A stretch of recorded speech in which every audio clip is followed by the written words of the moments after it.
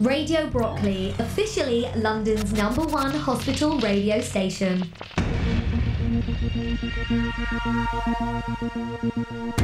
Hello and welcome to Brockley News, Radio Brockley's weekly show with news, interviews and information, including updates on all you need to know about what's happening in and around the hospital. I'm Alan Joyce, and tonight we listen back to highlights of today's Buttercup Walk, which took place here in the grounds of the hospital. You may have heard our live coverage earlier on today, but now's your chance to listen back to some of the highlights. We'll hear from the Barbara Bus charity, Opus and the Buggy team, along with others, as well as some of those who took part in the walk as well. Then at 7:30 tonight, your chance to win some super Radio Brockley goodies without leaving your bed on Bedside Bingo with David Rauch. And at 8 o'clock tonight, it's all your choice of tunes on the Sunday Request Show. So stay tuned to London's longest running hospital radio station, the multi-award winning Radio Brockley, still officially #1 in London.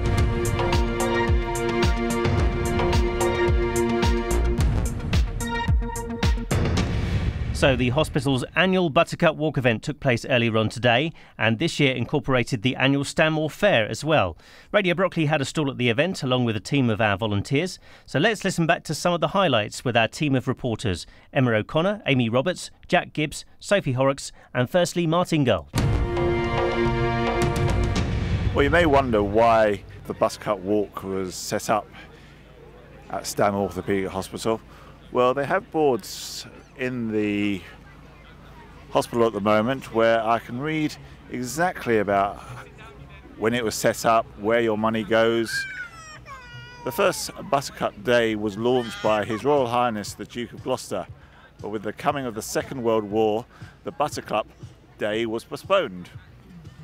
Local children picked buttercups from the local countryside and sold them in central London to raise funds for the hospital. The original Buttercup Day took place in the 1930s between the First and Second World War. The fundraising tradition was revived in 2003 with the first ever Buttercup Walk, where patients past and present, families and friends all came together to take part in the sponsorship walk and fete in aid of the RNOH charity. Since then, thousands of patients and friends of the RNOH and several celebrities have taken part in the Buttercup Walk. You may ask yourself, where does the money go when we fundraise? To date, funds raised from previous Buttercup Walks have made it possible for the RNOH to set up of a baby hips clinic, complete with a brand new ultrasound machine. That was in 2003. Communication aids to assist our patients with special needs. Specialist play equipment for the children's ward, customised chairs to allow sclerosis patients to be x-rayed more comfortably, and pelvic harnesses used in the treatment of hip dysplasia in young infants. Make it possible with the Buttercup Walk. I'm here with Talia and her mum Sarah, who are here at the Buttercup Walk. Sarah, tell us about your connection to RNOH. Well, it's a pleasure being here, first of all, and it's a great cause. RNOH is an amazing hospital with wonderful staff. My story goes back about, how many years? 3 years, Talia? Yes. So basically, they have supported me with my joint problems. So I have problems with my hands, fingers, little joints, and the knees and ankles, and they have given me physio, they've given me all sorts of medications, so it's a great team and they've always got a smile on their face. As do you, because it is a great day today to support everything that happens at RNOH. Talia, you've got a medal on. How did you win that? Well, I was doing the go-karts race and I got a medal, so... Does that mean you're the fastest? I don't know. And is it a whole family that we've got here today? Yes, we've got Talia's brother, what's his name? Arya. And Grandma, who's just enjoying the music. And we'll be going round and getting a few bits and bobs for all the family. Yeah. And then doing the walk as well. Of course, yeah. So, Mum, are you doing the walk? Yeah, I'm doing half a mile. That's all I can handle. And me and Daddy are doing the 1 mile. Are you going to race each other? No. Maybe Talia and Daddy. I don't know. We might do. Yeah. Is it your first time at the Buttercup Walk? It's my second time. Yeah, it's our second time except for my brother because he's He 3 was now. little. So now he's big enough to come. Yes. Yeah. Amazing. Well, it's so great to hear how much the hospital and everyone means to you. Yes, yes. It's quite emotional for me, but thank you very much for interviewing us. No problem. Have a great day. Thank you. So what do you think? What do you think of the atmosphere so far? It's good so far. We're just trying to figure everything out and go and find what we want to go and do first. But so far, so good. Well, I see you have your young one there. I imagine you wish to go over yonder to the bouncy castles at Yes. some point. Yes. So what took your interest? What made you decide that you want to come here? I'm treated here for my hip condition. Oh, I so see. we just thought that we'd do something to help raise some money and get involved a bit. Still not sure why that is. Yep. Just what you need on the radio. Yes, it is. Well, how long have you been here so far? Did you get here early? Literally, we've been here 5 minutes. Oh, okay. Because I was going to ask if you would recommend it based on the opinion that you formulated, but it's a bit early for that. So far we would, yes. Yeah, so far. We've literally been here, 5 minutes, so Yeah, fair enough. we'll have an explore. Good morning. I'm here with Michael, who's in training for the Buttercup Walk alongside Gemma, who's been working with him. How are you, Michael? Fine, thank you. And how long have you been preparing for this Buttercup Walk? Oh, about a month, I suppose. We're going to the Aspire gym here in the hospital. I've been going twice a week and swimming. I just hope I'll do it because we've got a lot of people sponsored me. Great. Is that support from your family? And Yeah, your family and friends, yeah. Well, my eldest boy says he'd give me double the money if I went on the bouncy castle, but I'm not going to do that. Amazing. And has it been hard work training for this? No, it's because when you're in the orthopaedic hospital, the gyms are really good, good thing to do every day, and if you can keep it all when you come out, it's better for you, What's your time expecting to be? Well, I just want to finish it. I'm not going to race. Just to finish it if I can. Yeah. That's the whole point of the day, isn't it? To have a great time. Oh yeah, it's nice. There's a lot of people here already now, only 12 o'clock, yeah? No. Yeah. I've seen the barbecue. That means Yeah, it's a yeah, good yeah. party already. Yeah. Are you planning on staying all day? Yeah, I've got some grandchildren coming, so looking forward to it. One of my little one's autistic, so he's going to have fun on the bouncy castle and that. It'll be really have some fun. And is it nice to be back at the hospital? Do you have good memories? Oh yeah, great memories. Yeah. You can't beat the hospital. The people are working. It's great. When you're feeling down in a bad place, like this place lifts you up. Good camaraderie here and all. Lots really of your good. friends here. Oh yeah, you meet lots of friends here. Amazing. Stay friends for life. Yeah. That's why I'm back. Now. Yeah. Well, we wish you all the best of luck. I hope that we'll see you on the walk. Yeah. Thanks a lot. No problem. Bye now. Well, I'm here on the buggy services at the Royal National Orthopaedic Hospital, and I'm speaking to the gentleman who is driving me at the moment. Sir, what's your name? Hi. Where did you come from? Hi, my name is Colin Jones. I live in Carpenter's Park, about 5 miles away. And what's this buggy service all about at the hospital? Well, it started last July. It's organised by Keith, you all know Keith, and he's got 2 buggies, and we run a service from Monday to Friday. We do 10 shifts, so that's a half a day each. We've got 10 regular drivers who do that, and then we've got some others as well who help out when we are ill or when we can't drive for whatever reason. And we drive people, patients and visitors around the site, which, as you know, is quite extensive, and it's hilly as well. So we're able to drive them a lot from the car park, which is where we are now, up to the outpatient departments, to the wards, to orthotics, all over the site.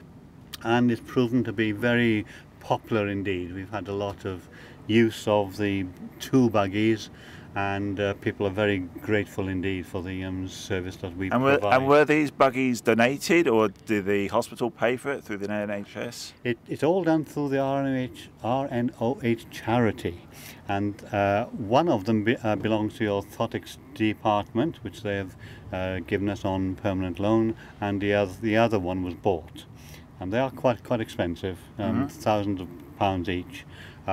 Each of them is second hand.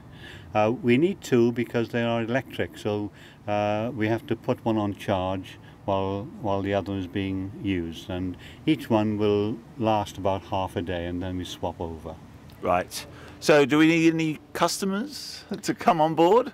Ask those three people over there. Excuse me, would you like a lift? Do you want a lift? Yeah. I'd love one. Come on then. Jump on board. Jump on board. I do love you. Right. I'll go she can sit on my lap. Is that okay? Yes, please, if you would. Yeah. Oh, this is wonderful. This is like being on a golf course, and Right, good. Now, on the outside, there's a seat belt. It's just a lap belt. Give it a long pull if you haven't already, because it might stick on you. Otherwise, you have to go back all the way. And hold you. Okay. Yeah, just take it back all the way. Give it and a have long you come pull for a out. walk, or are you going to be doing just to look around? The walk. Considering we the are walk. definitely going up there with her. Right. I was on a winner and now it's arguing and they hold on. Okay. There we go. Take it back in. The long pull out. That's it. There There we go. Right. Now we need to slot these in as Definitely. we all have. I don't mind visiting. Don't No. be impatient. Okay, we're all in, so we're off. We're on our way thank up you to the so much. start of the walk. Had you been a patient here? No, I used to work here. You used to work here? in the children's ward. Okay. Lots of changes going on at the hospital at the moment. Hopefully for the better. Hopefully for the better. As you can see, that bit with the car park, old car park. Coxton was just scary because every time it rained, all the sheets and blankets had to come out of the cupboard and block the doors because we would flood. Right. So it would all run down from the under walkway, all run down there, and yeah, we'd be splashing around. It was great fun because it used to rain on nights, which is what I used to do. So yeah, and then the next morning was then sorting out every bit of laundry. So how long has this buggy service been working then? Oh, I say it started last July, so we're just about coming up to a year now. Right. And we keep track of the number of people that we're able to give a lift to each shift, and we're getting up to over 500 a week, which is pretty good. So as I say, it is. And again, you need to look at the health and safety of the people who are coming on board. So obviously you just said about the safety belts, but if they've sort of like got their leg in plaster, you've really got to give them more leg room. Yes, that's right. On board. Yes. I mean, we'll take almost anyone who can get on board is welcome. The only problem we have is with people in wheelchairs. We can't really take them because, as you can see, we haven't got the room. Yeah. On this particular buggy, we have a box in the back, so if they do have a fold-up chair, then we can put that in there. Okay. But the buggies that would take a proper wheelchair are very, very expensive. Right. Okay, ladies, thank you very much. So very much. Thank you. Appreciate it. You're welcome. Thanks. Bye. Bye. So we've just dropped off three lovely ladies. As you may have heard, one lady used to be the nurse in Coxton Ward, telling us about the sheets that used to get wet. So lovely service we offer here at the RNOH. And the Buttercup continues for 2017. I'm here with Maxine, who's part of the Barbara Bus Fund. Maxine, tell us more about this great initiative. The Barbara Bus Fund provides wheelchair accessible vehicles. It's based at the Royal National Orthopaedic Hospital, Stanmore, and was started in 1968 by Barbara Wernley, who herself was inpatient at the hospital, having contracted polio. And it's still live and kicking today? Absolutely, we're about to celebrate our 50th birthday next year. Congratulations. Fantastic. So what sort of services does it provide? We have a fleet of wheelchair accessible vehicles, so if you have to travel in your wheelchair, you can come and register, you can bring somebody who can register as a self-driver, and then you're able to use the vehicles as you wish. Wow, and how many people do you help with this a year, do you know? I think we carried out something like 3,000 journeys last year. Yes, and it's growing and growing. We've got 10 vehicles based at Stanmore, 1 at the National Spinal Injuries Unit up at Stoke Mandeville, 1 at Pinderfields Hospital in Wakefield, and 3 in the local community in Wales. Amazing. Yes. And is there a personal connection while you're involved? No, I just work here. But the other people connected to the fund have personal connections. Our chairman, Richard Holland, MBE, is Barbara's nephew. So it's great. And we're very busy and we need some volunteers. So if anybody would like to volunteer as a driver, please contact us. Amazing. You hear the call, people. This is your chance to volunteer. Thank you so much. And are you here all day? We will be here. Excellent. Yes. You're with the dog and the family, so it sounds like a good day out. Yes, Barbara was very, very keen on family, and that's lucky because I have to bring them. So yes. just hoping they're going to behave. Exactly. And are you supporting anyone doing the walk today? No, we're not. I'm afraid we're just here as an exhibitor, as a supporter of the hospital, actually. Excellent. And doing the dog show. Oh yes, and entering the dog show. Oh, it's an official event. It's over there in the corner. Have you seen it? Wonderful. In the with the purple balloons. Yes. Well, all good luck. What's your dog's name? He's called Logan. Logan, I hope you do very, very well. Yes, he will. He loves it. He loves it, and I'm sure there'll be lots and lots of entries. There's a few dogs hanging around. Thank you very much. Nice Excellent. to talk to you. It's great to hear about the Barbara Bus Fund. Thank you. This is Jack Gibbs, Radio Brockley, and I'm speaking to Lorraine Reid. Hello. All right. So, what drove you here? Because this is a sort of author's corner, as it were. Is this the first time you've participated in the fete? It is the first time that I've participated in this fete, and it's really lovely. Everyone's having so much fun, and we just wanted to take part in something that's really important to so many people, and it's really nice to be able to raise some money as well. So it's great. All right. How are you finding it so far? Lovely, lovely people, lovely weather. Enjoying it. It's great. Good. Are you spreading the word, as it were? Absolutely. I've given out a lot of leaflets and spoken to some lovely people, so it's been really good. Are you looking to sell this horse? I'm actually not selling the horse. It's for children to come over and play with, so okay. They're having fun. Noticed that. That's a very standout feature. Looking at this here, you specialize in kids' education, it looks like. That's right. I've actually written a book called Times Tables Fun with Naughty Katie, and it's actually an alternative learning method to help children to learn times tables. Okay. It combines the learning of times tables with poetry, and it's actually being used in some schools as well. I've had quite a few primary school teachers buy the book from me, and it's got great reviews online. If you have a look at lorrainereid.com, you'll see some great reviews on there. Okay. What decided to, or what made you decide, rather, to get into this field of writing educational literature for children? So how it happened was I've always written poetry and I've always thought about writing a book. But actually, funnily enough, when I wrote this book, it was actually a manuscript for my 8-year-old daughter. She was 8 last year, and she was struggling with her times tables. And she just found it really difficult, but she loves stories. So I basically created this to help her, and so many people wanted to use my method because it worked so well that I turned it into a book. Okay. And now it's helped a lot of people, including my daughter, who's brilliant at times tables now. Is your daughter this aforementioned Naughty Katie, or is that someone else? Okay, so she's actually not called Naughty Katie, well, yeah, although she can be naughty at times. Yeah. But no, that's the character in the book. But she is your daughter's likeness. Is she? Well, actually, she's just coming in right now, so you can sort of see what you think. All right. She's quite a good girl most of the time. Okay. Now that she knows her times table, she's. Say hello. Hello. I have been joined by. What's your name? Yep. the cover star of Lorraine Reid's newest book, or one of her newest books. So yes, it's a gathering. It's a very festive gathering. I mean, where do you see your works going from here? Because you've obviously dabbled in poetry, you've dabbled in times tables mixed with poetry. So where do you see yourself advancing to? Well, actually, my husband and myself are actually about to start up a publishing business as well, okay. Which is quite exciting. Like I say, if there's anyone out there that's interested or might have some poems or a story that they've got hidden away and never really done much with, if you visit lorrainereed.com and drop me an email, I can sort something out for you, and why not turn your idea into a book as well, like I did. It's so much fun. I'm with Shivesh, who's part of the Rotary Club of Edgware and Stanmore. Shivesh, how are you today?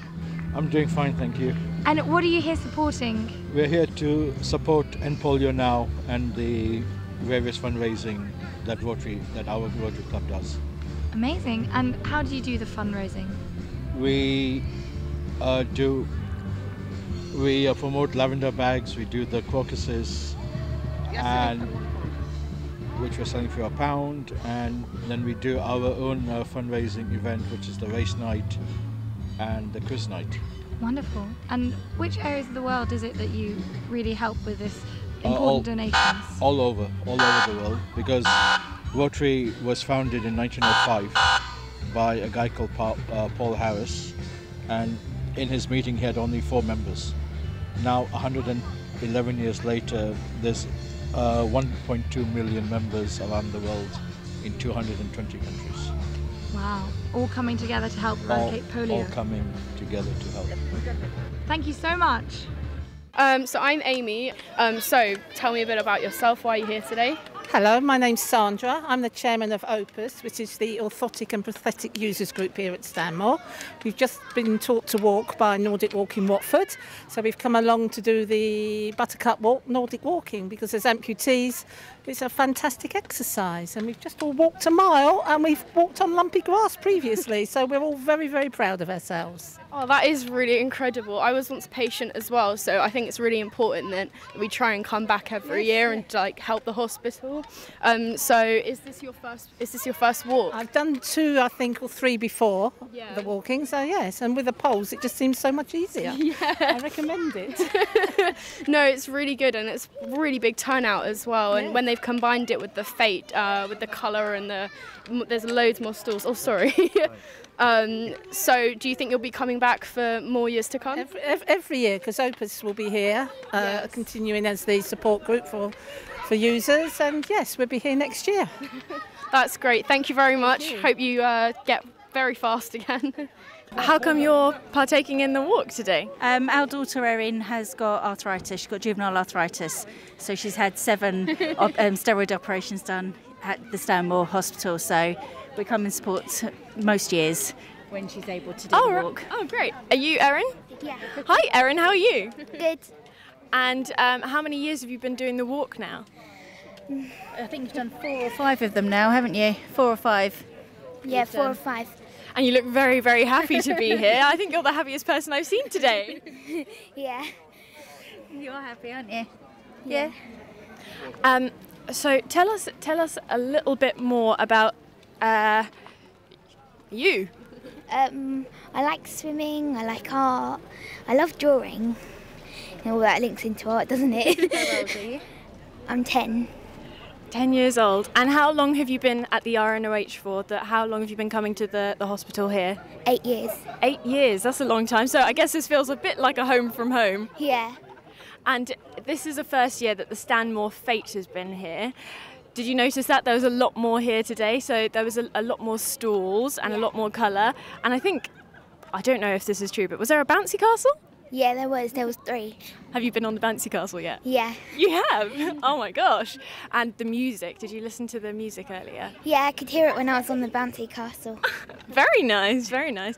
Thank you very much for speaking to us, Erin. Thank you. Thank you. Thank you.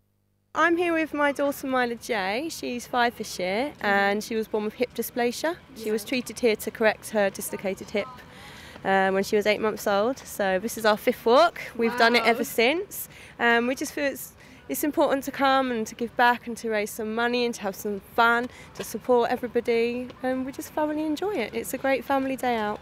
So do you think you'll be back again in the following years? I think we'll be back every year, every year. Great, thank you. Should we grab a quick one? Yep. This one.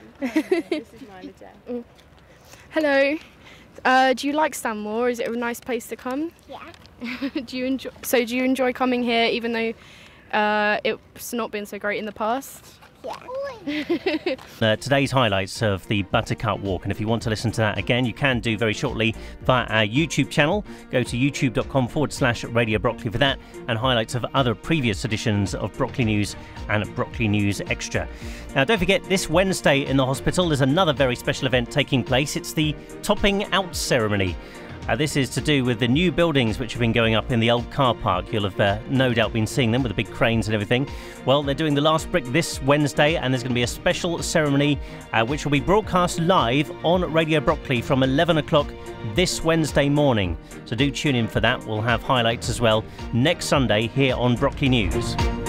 And if there's anything else happening here in the hospital that you want to find out more about, then you can call us on extension 5483, and we'll try and cover it on future editions of Brockley News and Brockley News Extra. Don't forget, Brockley News Extra is on 5 days a week at midday for another chance to hear some of our recent interviews. And also Monday evenings at 8 o'clock. Tomorrow you'll get the chance to hear our full interview with Tony Goldstone, the chairman of the RNOH. Stay tuned to Radio Brockley. Up next, it is Bedside Bingo, your chance to win some Radio Brockley goodies without leaving your bed. David Rauch calling up the numbers tonight. Good luck if you're playing along. And then at 8 o'clock, it's all your choice of tunes on the Sunday Request Show. Get all your favourites in now. Brockley News returns at the same time next week then, as we'll have highlights of the topping out ceremony taking place. But for me, Alan Joyce, good night.